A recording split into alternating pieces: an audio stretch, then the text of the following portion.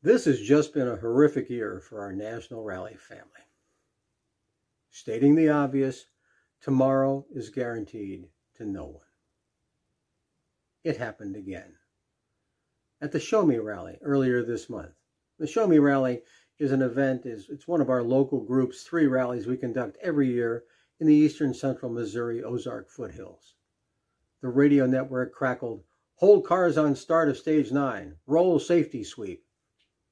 I can't tell you how many times I've worked events and heard similar words. They'll differ from event to event, but it means there's been an incident.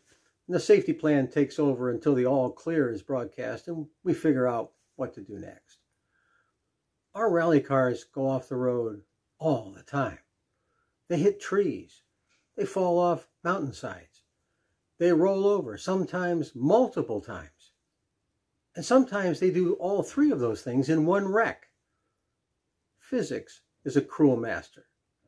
Fortunately, the cars are constructed to such safety standards, and personal safety equipment our drivers and co-drivers wear produces such a high success ratio that usually the team is being photographed standing in front of their newly modified race car, muttering things like, "Oh, it'll buff out."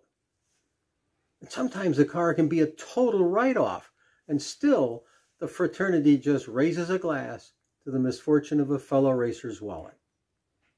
When this occurs, normally all the rally officials out around the course monitor the rally network, stay out of the way, and take the break in the action to munch a sandwich. It's usually just a case of how long will it take to get the road open again, and will we be able to finish within our time constraints? All those decisions are usually made by higher-ups at the rally network.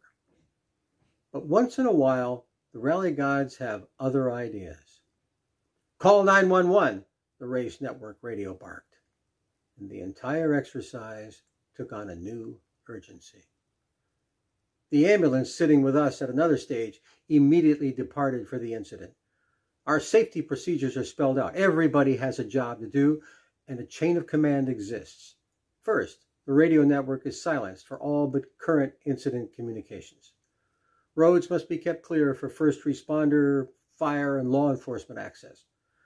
From this point on, our safety officials rely on local first responders for potential fire suppression, heavy medical skills, patient transport, even helicopter evac if required. I wasn't there, but I'm certain all this happened at the New England Forest Rally back in July when we lost co-driver Aaron Kelly. But here, I'm intimately involved as it's one of our locally produced rallies. Car number 436 with driver Kubo and co-driver Drew Carlson had obtained some damage in the right front suspension earlier in this particular racing section, and out of sheer willpower were still manhandling their well-prepared Ford Fiesta down the road, attempting to make it to the finish just 2 miles further. They slid off the road in a fast, open left-hand turn on this gravel road. Now, recently, forestry had removed a lot of smaller brush and saplings, which can tend to slow down a 3,000-pound errantly flying projectile. So now the first object it met was a stout 18-inch oak tree into Kubo's driver door. The safety equipment in the car was excellent and did its job. The personal safety equipment, driver's suit, harnesses, helmet, head and neck restraining device did their job. The safety plan worked like clockwork. Fellow competitors rendered aid and scrambled to the next radio position. The stage was immediately stopped. 911 was called. The first responders were on site in minutes. All the coordinated support from local fire EMT organizations were there in a flash. Everything we planned worked. Everything was in place for it to be a successful outcome. But it wasn't. The blow was just too hard. The stats for these things in our sport over the 50-plus years I've been involved are spectacularly successful. I could count the racing fatalities in 50-plus years on 2 hands. Well, now plus 1 finger. In short term, for 2023, these stats just suck. You will be missed, Kubo.